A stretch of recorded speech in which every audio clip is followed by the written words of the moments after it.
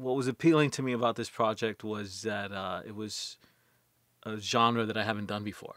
You know, it was good old action, lots of action, a lot of emotion, in an urban setting here in LA. And there was something about the fast-paced nature of it all that I just wanted to jump in.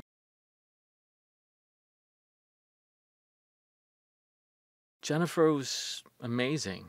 She's like complete, total badass in this film. She was so committed, and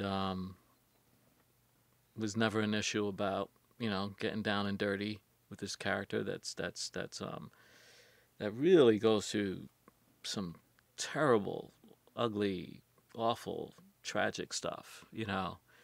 And I think it's hopefully going to pay off because of what she did as an actor, you know, in really going there, and not being afraid of it, because it's like scary stuff, you know.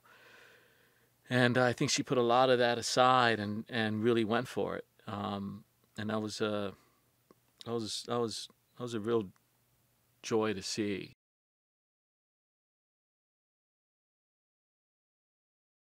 I love working with Pierre. There's a seemingly laid back nature and approach to him, but in fact he's really intense, you know, and clued in specifically with what he wants and how certain sections, certain set pieces are going to be played out. So I love working with a director that has already in their minds how things are going to cut together, and